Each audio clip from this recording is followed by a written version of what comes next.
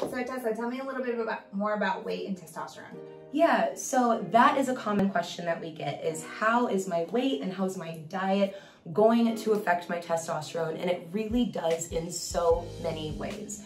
The very first one could be affected by nutrient deficiencies. So if you're deficient in things like zinc or magnesium, some of our B vitamins, your body cannot naturally produce testosterone. And even if you're getting those testosterone treatments here, if you're deficient, your hole is essentially blocked to where we're not able to use it in that way. So we want to get those nutrients in through the diet.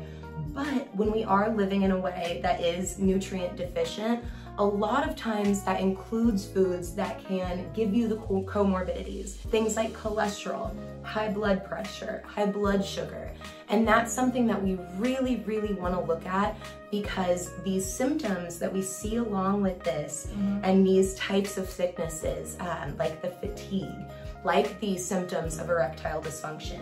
If we have something like high cholesterol that makes the blood very thick and waxy, it's very hard to circulate the blood, including in the groin and in our sexual organs. Same thing can happen for women. We can have a loss of stimulation.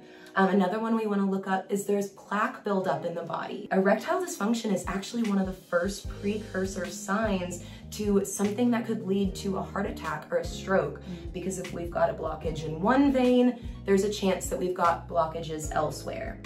And then we get into our weight. So if we are possibly eating in a nutrient deficient way, eating in a way that leads to high blood pressure, cholesterol, diabetes, then there is a good chance that we are going to see an increase in weight, especially around the midsection. And the more fat cells we have, the more estrogen we have. And as you know, that's the opposite of testosterone. So very simplified, it's almost like a scale. So even if your testosterone is high, but you have a bit too much body fat, so that estrogen is also high, that's gonna throw you off.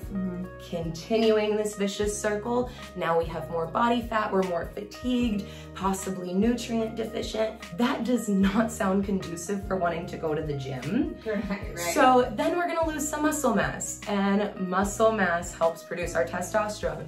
The less we have, the less testosterone we're gonna have. So I know that sounds like a really crazy vicious circle, but again, we're here to simplify it. We have testosterone replacement therapies here with Heather.